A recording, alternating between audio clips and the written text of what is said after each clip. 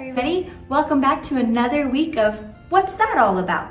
Today we're going to be tackling the question of what does it mean to love God? Now that might seem like a really simple idea and you're like, duh, we believe in Jesus, so we gotta love God, but it can be more complicated than we think. So you see, back when Jesus was on earth, his disciples and all the Jewish people had all of these rules to follow. I mean, lots and lots and lots. But Jesus, when asked what the greatest of all the rules was, narrowed it down to two. And one of those was love God, and the other was love people. So today we're gonna talk about that whole loving God thing. You see, we are called to love God with our whole self, from the tip of our head to the bottom of our feet.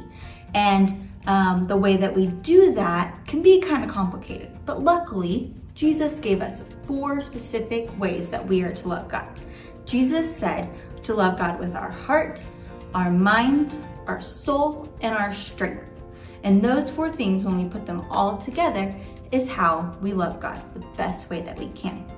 Well, you see, those 4 things sound really good, but what does it actually mean? Well, you see, we start by putting God at the center of our lives. Everything we do revolves around Him. So the first thing Jesus told us to do was to love God with all of our heart.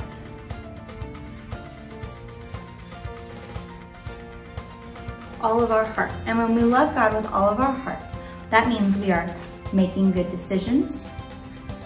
That means we are using our emotions when we're happy, sad, angry, anything like that, to talk to God and to explain what we are feeling and using those things to show the love of God. It also means that we are focused on worship and our actions. So when we do those things, when we love God with our heart, we are making good decisions, we are using our emotions, and we are focused on worship and pouring out our love for Him from our heart. The next thing God said to do was to love Him with our minds. Now our minds are full of lots of different things. We have a billion thoughts every day.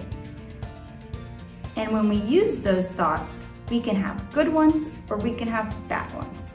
But what God calls us to do is to use our minds and to fill them with good thoughts. And when we do that, we think about the things God wants us to think about, and that is showing Him love. The next one, I think this is the trickiest one, is to love God with our soul. But what is our soul? It's kind of even a funny word. You might practice saying it, soul. Or our soul is what makes us who we are.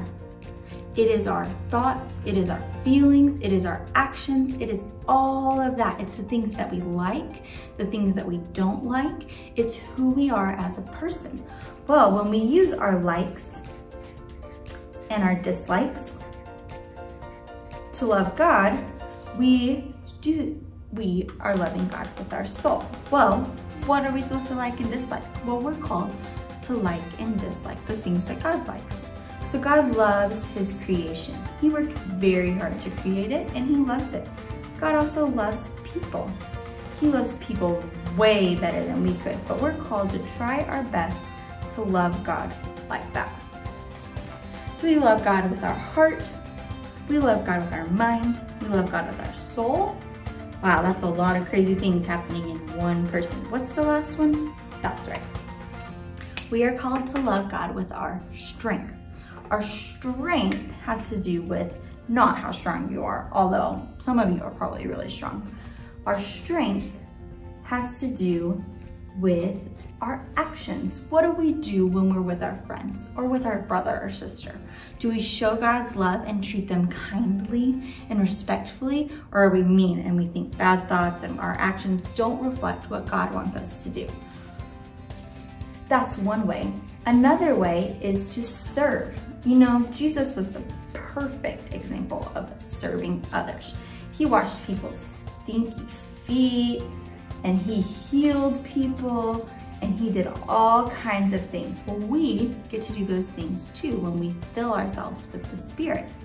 Now, We're called to do all of these crazy things, to love God with our heart, soul, mind, and strength. And when we put it all together, we're loving God with our whole body.